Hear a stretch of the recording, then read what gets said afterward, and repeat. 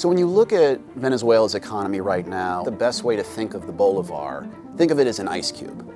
And the second you get that currency in your hand, it's going to start melting and it's going to start losing its value because of hyperinflation. This crisis threatens to get a whole lot worse before it gets better.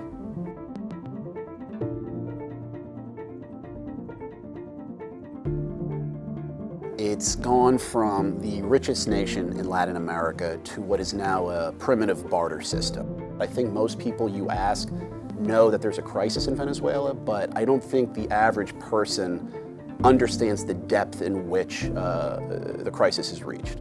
What we're seeing now is a disaster state. Nicolas Maduro. President Nicolas Maduro. President Nicolas Maduro.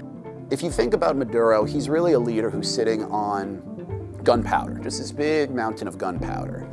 And he's able to spread water on it to keep it from igniting. And he does that by maintaining loyalty from the military and keeping certain people rich and keeping support from other countries.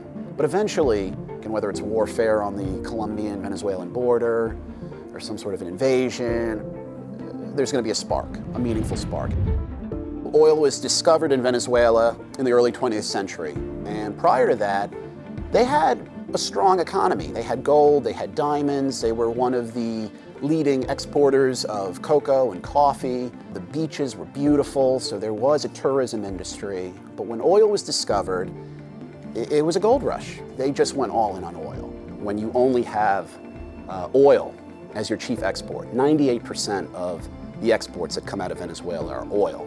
You are handcuffed to that commodity. So when we see volatility in the oil market, what we see is the overall collapse again and again of the economy in Venezuela. President Maduro redenominated the currency. He basically lobbed 5 zeros off of the value of the currency. The whole idea, though, is absolutely ridiculous because you're talking about a currency that has no value and just continues to spike like a hockey stick if you look at a chart. The only thing that really has value in Venezuela is anything but the bolivar. So whether it's dollars, whether it's euros, whether it's just buying random goods that you'll put on your own shelf, you're going to do much better with those items than you would having stacks and stacks of bolivars because they're going to lose their value in a matter of minutes.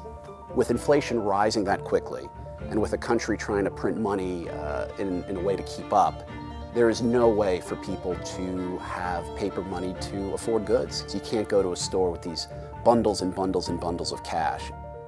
There are no goods on the shelves. You're living meal to meal. Every fridge is empty. So it's a hustle, it's a scramble, it's a panic. In order to get treated at a Venezuelan hospital, a patient has to bring their own light bulb.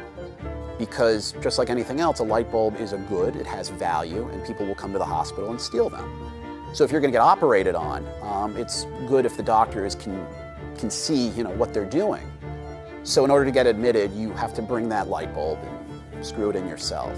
You have a system of government that doesn't prosecute criminals. Cops would rather just shoot someone in the street and have a pile of corpses as their own form of justice rather than trusting the legal system, because there really isn't a legal system.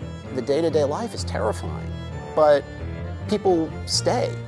If not because they don't have the resources to leave and because if you want to get a passport, you're going to be in line for days, there's a lot of pride there. A lot of them want to stay to hopefully see things get better.